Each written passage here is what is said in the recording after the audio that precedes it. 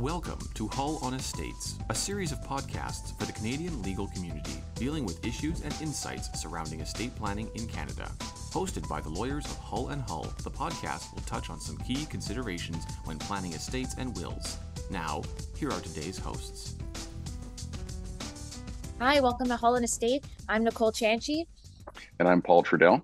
How are you today, Nicole? Doing well, Paul. Happy Friday. How are you doing? Happy Friday. I'm great, thanks. We're just enjoying the last weeks of summer, and hopefully it'll stay warm for some time and we can enjoy the sun for the rest of the season anyway. Speaking of sun, and this is not the best segue, but we're going to talk today about a son, a mother, and a transfer of a property from a mother to a son, and whether that was effective in law. So maybe you can, the case is Chan v. Chan, and we'll put the link up on our posting. It's a case out of the Alberta Queen's Bench, but it has implications for Ontario as well, and the effect of registration or non-registration of a transfer, and whether such a transfer is effective. So maybe you can tell us a bit about the background of Chan v. Chan. Sure. Thank you, Paul. So the issue raised in this case was whether legal title to real property can transfer after the transfer is executed, but before it is registered. So Justice Grant, the Court of Queen's Bench in Alberta, ruled that it does not. So in this case, a mother who now is deceased executed a transfer of her legal title to her property to her adult son for no consideration 7 months prior to her death. The transfer was not registered on title prior to her death. So her son tried to register the transfer document after her death, stating that he nor his mother knew that the transfer was to be registered. And so a quote that Paul and I like from this case by Justice Dunlop, which he noted, he said, everybody is bound by the law, whether they know the law or not.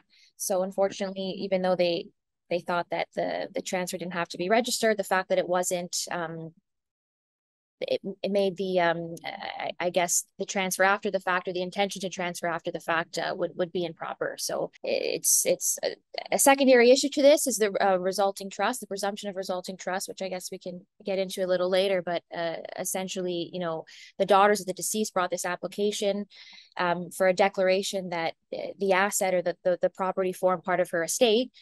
And the court granted the application for the simple reason that the transfer executed by the deceased did not transfer her ownership to her son, because while it remained unregistered. So it should have been registered prior to her death, but the fact that it was not, unfortunately, in this case, would have made the transfer improper. So.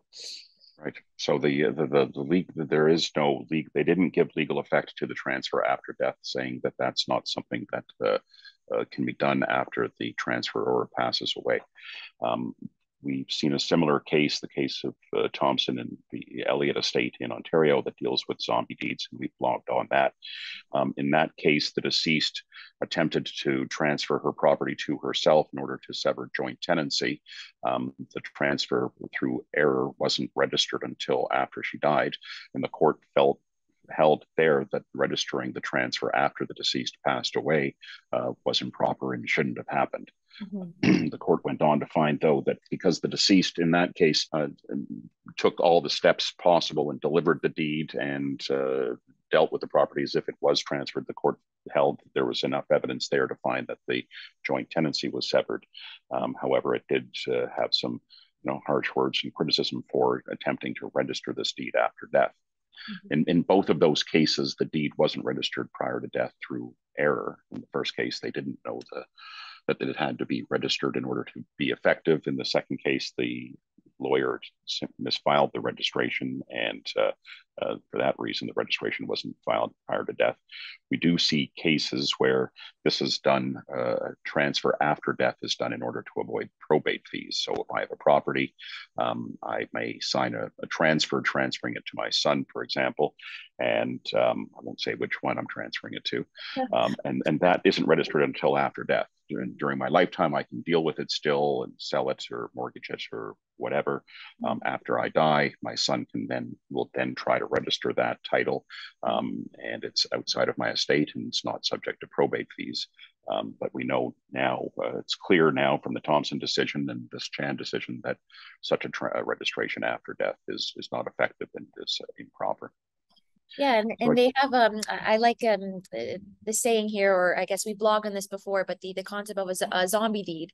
So right. which in Thompson the court said it's referred to as a zombie deed because it's said to come back to life after the testator's passed away. So this direction or authorization to transfer the property, it's just kind of it exists, and then all of a sudden, after the deceased passes away, it comes back to life. So it's known as a zombie deed. So I found that that concept Right. interesting. So yeah. Yeah, no, it is. And just one last point on Chan. The court Yeah. found that the title remained with the estate. However, it didn't preclude the son from making a claim in equity to say that there was a gift intended or that he's entitled to the property on the basis of an equitable claim. I guess the difference there is that because legal title is with the estate, the claim would be by the son against the estate for his equitable claim rather than the estate suing the son to get legal title back. Yes. So there's a bit of a difference there, but at the end of the day, the upshot may be the same. The son may still have a claim. Okay, well, I think that brings us to the end of our discussion of zombie deeds and whether they're effective, they're not, and we'll leave it at that. Thanks very much, Nicole. Thank you so much, Paul. Great to see you. Okay, thanks. Okay, bye, bro. This has been Hull on Estates with the lawyers of Hull and Hull. The podcast you have been listening to has been provided as an information service. It is a summary of current legal issues in estates and estate planning. It is not legal advice, and you are reminded to always talk with a legal professional regarding your specific circumstances. To listen to other podcasts or to leave a question or comment, please visit our website at hullandhull.com. Our theme music is Upper Structure by DJ A Kid and is courtesy of the PodSafe Music Network.